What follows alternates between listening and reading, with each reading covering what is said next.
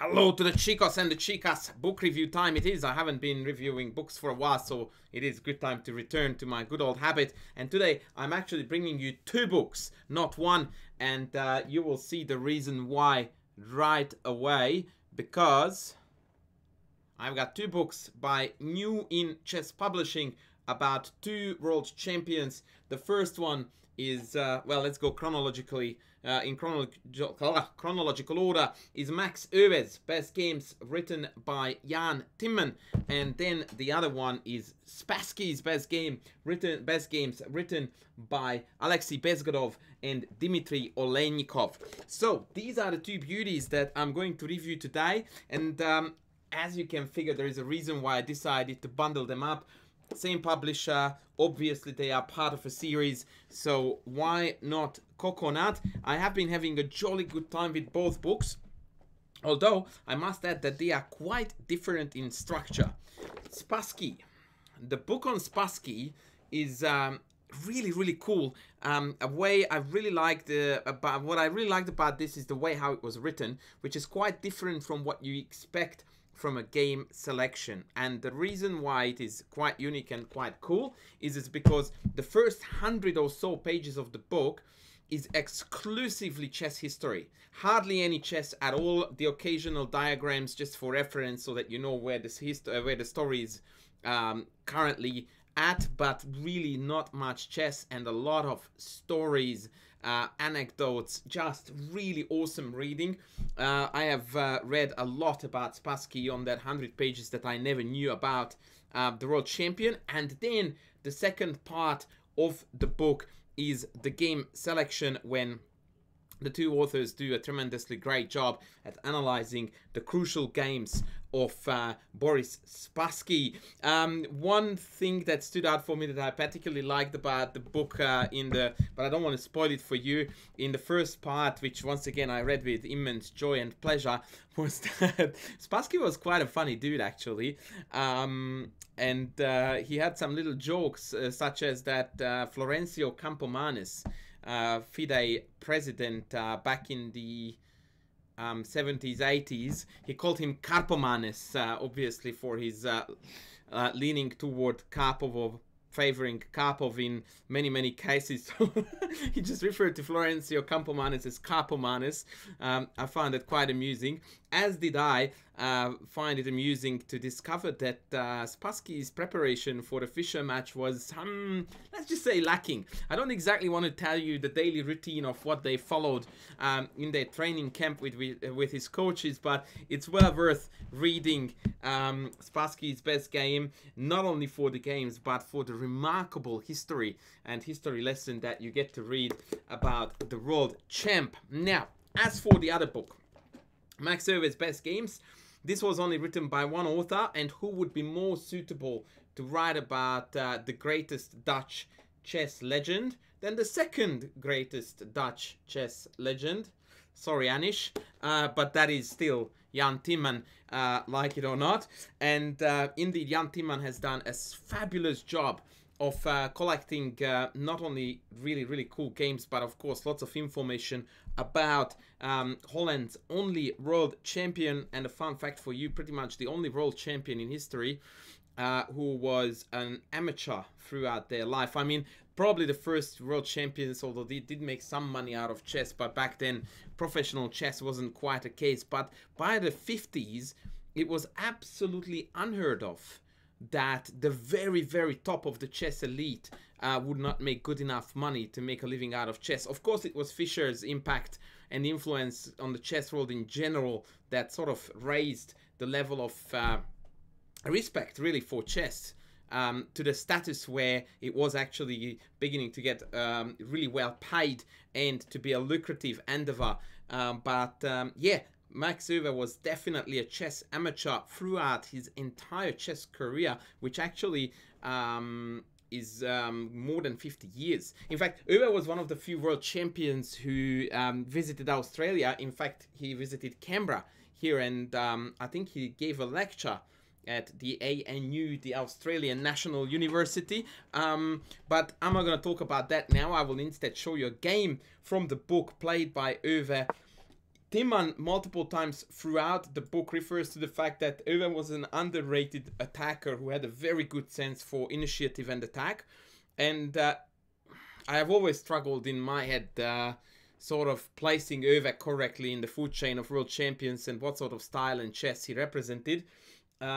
Still do a little bit, but this one is definitely a testimony or a testament to indeed that to the fact that indeed his attacking skills were quite sharp. This is a game against up-and-coming Dutch grandmaster Hein Donner.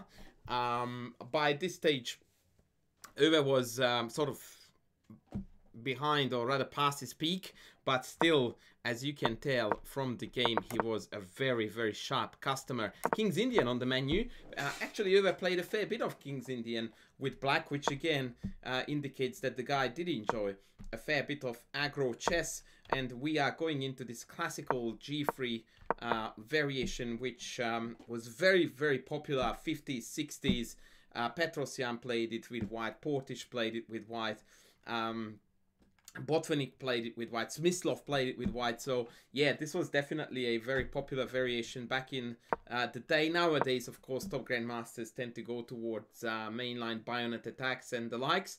But fashion is a fun thing in chess. Anyway, back to the game. Queen c7, a little bit timid, but it has a clever idea behind it. And that was this very unusual pawn march forward, pawn lunge b5. A very unexpected move, because usually the structure is that we take and then we play a5 and we chuck the knight on c5, yada yada yada, and we have this really, really stock standard King's Indian structure. Bronstein was an absolute god of this, by the way, with the black pieces. But instead over here went b5, which simply is exploiting the trick that after takes, the queen is awkwardly placed on c2. What I was going to try to say is that the knight is pinned, but since I started with the queen, it was very difficult to finish the sentence meaningfully. So the knight on c3 is pinned to the queen, b4 is pending. This is not really looking great. And so Donner played his c5, which is the correct response. And now things got really, really sharp real quick. Black took, and then a trade took place on e5. And in this position, the author of the book, Jan Timman, mentions that if it was only about structure, of course f4 would be the correct move here, because that sets the 4 pawns in motion against the 3 here, and f4 e5 is a very common theme. In fact, there are multiple variations in the fianchetto or King's Indian where white sacks with c5 and then builds a strong kingside attack. But unfortunately here f4 is going to be a tad too late to the party after queen h5, and the preferred move was bishop f4. When after queen h5, e5, bishop f5 and queen d2, black is in some sort of trouble, because we will inevitably have to sack a piece here, and whether that's gonna be sufficient or not, the compensation that is that we are going to get for it, the engine is not a big fan here. It doesn't indicate black's loss, but it's a solid edge for white. Instead, Donner went f4, and what comes now is a really, really spectacular fireworks that feels like it just comes out of nowhere.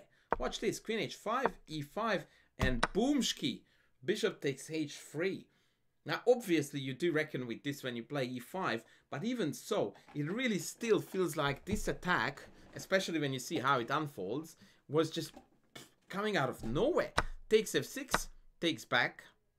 And now we have got multiple threats. Bishop e d4 check is super duper annoying. And also note that after bishop takes g2, we cannot take back with the queen, because then bishop takes c3 hangs the rook on d1.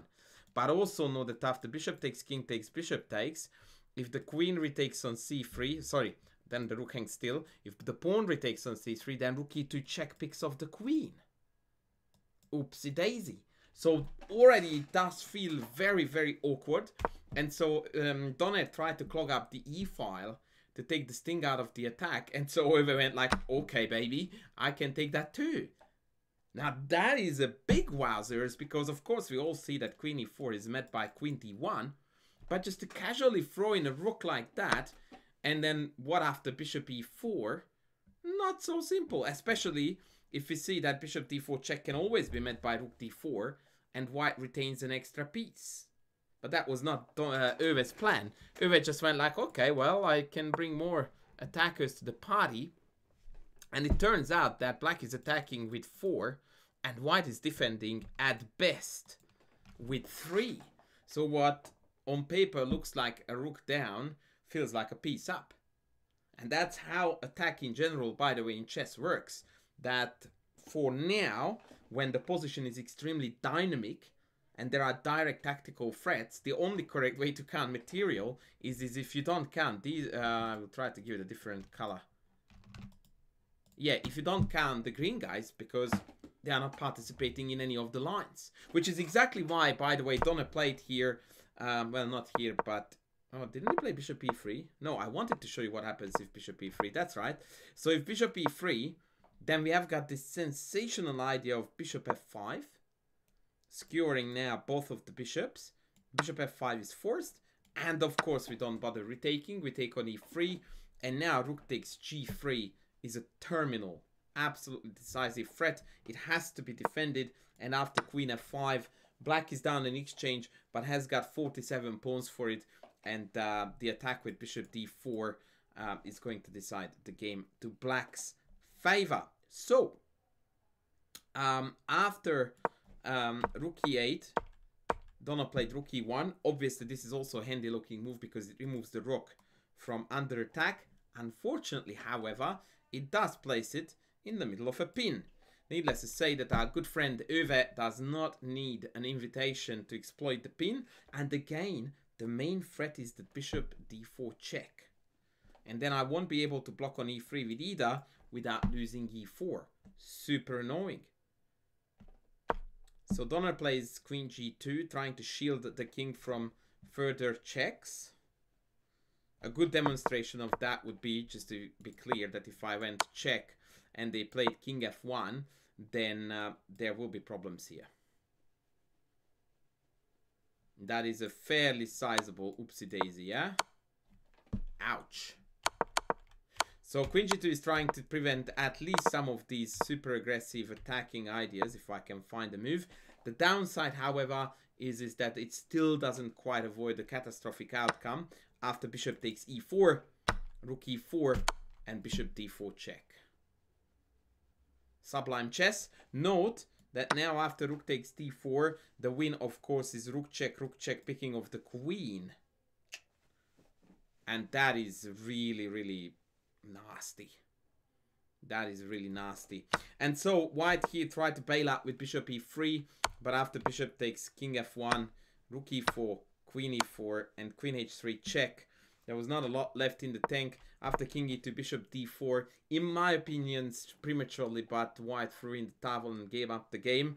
Once again, black has got 7 pawns against 4 for the exchange. The 5th pawn is hanging. It is a miserable position. Sorry, the 6th is hanging too. Not a lot to be done. And Donna resigned. A very, very exciting attacking games. And the book is full of many of these. And of course, some positional masterpieces, including Euwe's victories against world champions such as Alakine in the World Championship match, but also against Capablanca and even against the mysterious Indian Mir Sultan Khan, who defeated Capablanca, and then Euwe defeated Sultan Khan right after that. So yeah, there are a fair few good games to this guy's name, and once again, it is definitely a worthy addition to anyone's chess collection. Do I recommend these books? Most definitely, especially those who collect books, because these two chess books are definitely a pride to any chess book collection, but they do have outstanding value on their own right. I really, really loved the Spassky chess history bit, and I really appreciated Jan Timman's incredibly thorough research and hard work that he put into putting finally together a book on Euwe and his games with up-to-date, top-end, high-quality analysis, really thorough comments, and just an overall a really, really nice collection of games analyzed by one of the greatest. So once again, 2 world champions, 2 game collections, both released by New in Chess not so long ago. highly recommended on both accounts. And that, ladies and gentlemen, is going to be me now with this book review. There will be another one coming soon, at least one that I have prepared. So stay tuned. Please don't forget to sub, to comment, and to like the video. And I'm going to be back soon. Thanks for watching.